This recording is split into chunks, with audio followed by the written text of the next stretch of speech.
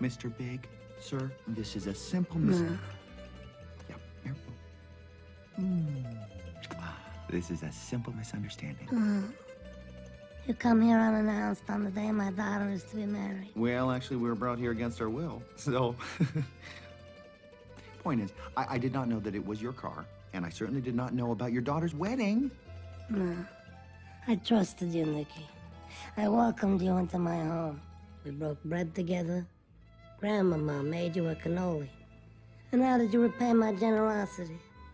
With a rug made from the butt of a skunk. A skunk butt rug. You disrespected me.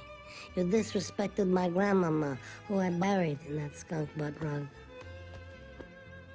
I told you never to show your face here again, but here you are, snooping around with this... What are you?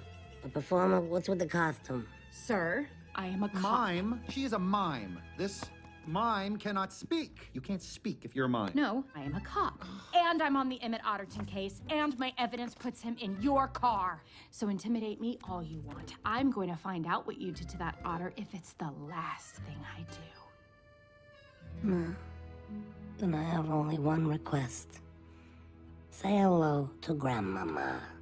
Isom. Whoa! I didn't see nothing. I'm not saying nothing. And you never will. Please! No.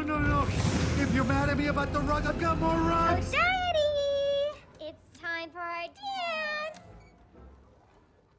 What did we say? No icing anyone at my wedding. I have to, baby. Daddy has to. Isom. No. Wait. No. Wait! She's the bunny that saved my life yesterday! From that giant donut! This bunny? Yeah! Hi! Hi. I love your dress. Oh, thank you. Put him down.